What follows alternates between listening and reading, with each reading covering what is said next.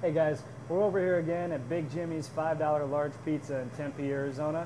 And today I'm going to show you how to adjust the conveyor speed on this style pizza conveyor oven. All right, a lot of times people are afraid to touch any of these electronic components up here because they don't want to mess anything up. So I'll show you exactly how to do it today so you can feel comfortable in doing it yourself.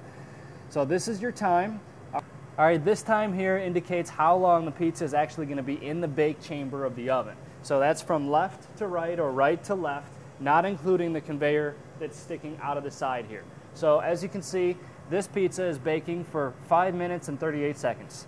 If you want to adjust it up, all you do is press and hold the up button until you get to the desired time that you want, and then leave it. If it's a drastic change in time, you should be able to see the belt either speed up or slow down.